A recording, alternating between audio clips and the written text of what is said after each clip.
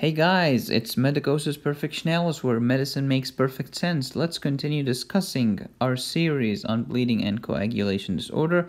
In the previous video, we talked about thrombocytopenia or low platelet count. Today, let's have a thrombocytopenia evaluation algorithm, and let's get started.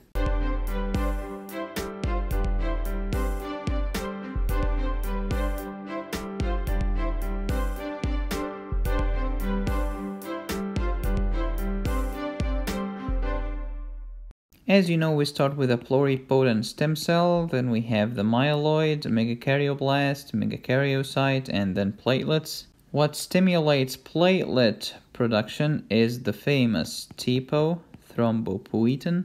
And here are my previous video in this series, so make sure to subscribe and save this playlist.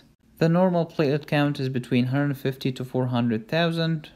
And less than that thrombocytopenia, more than that thrombocytosis, but clinically speaking, we don't care about thrombocytopenia unless it's less than 50,000. We don't care about thrombocytosis unless more than 750,000.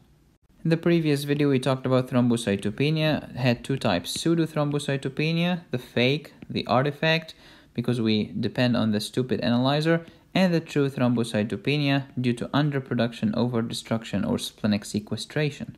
And this was the summary of the previous video. Thrombocytopenia is decreased platelet count, theoretically less than 150K, but bleeding times start to increase when it's less than 90K. Less than 50K, clinical picture, signs and symptoms. Less than 30K, spontaneous bruising. Less than 20K, severe bleeding. Less than 10K, please transfuse platelets prophylactically, fresh platelets of course.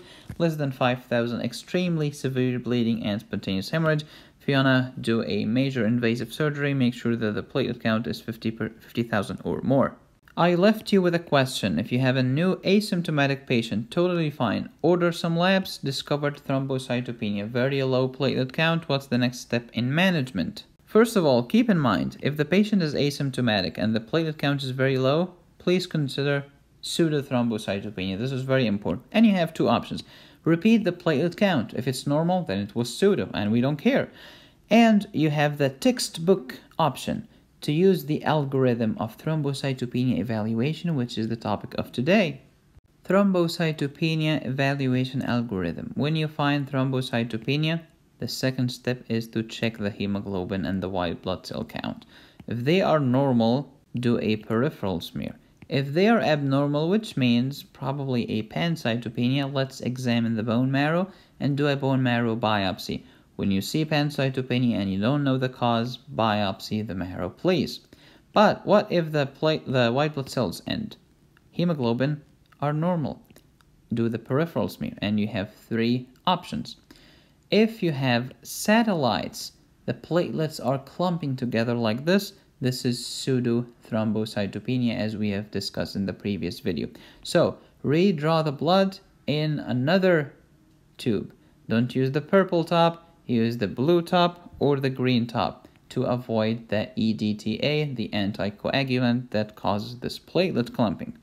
The next thing is to find schistocytes, which are fragmented red blood cells, also known as helmet cells.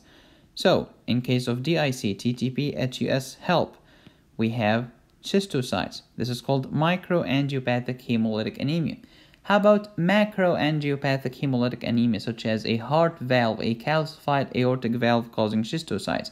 Yes, macroangiopathic hemolytic anemia will have schistocytes, this is correct, but it will not have thrombocytopenia. Thrombocytopenia with schistocytes, it's always microangiopathic hemolytic anemia. And here's a cute song: DIC, TTP, HUS, help me. Next, if the red blood cells are normal, platelet are normal or increased in size. So it could be ITP, could be drug-induced thrombocytopenia or infection-induced thrombocytopenia. This was the thrombocytopenia evaluation algorithm. When you find thrombocytopenia, next step is to look at the red blood cells and white blood cells. In the next video, we're getting serious. Serum versus plasma. Is there a difference? Let me know in the comments. My notes are ready for you at Patreon. Go to patreon.com/medicosis, subscribe and hit the bell. Follow me on Facebook. Until next time, be safe, stay happy, and study hard. This is Medicosis Perfectionalis.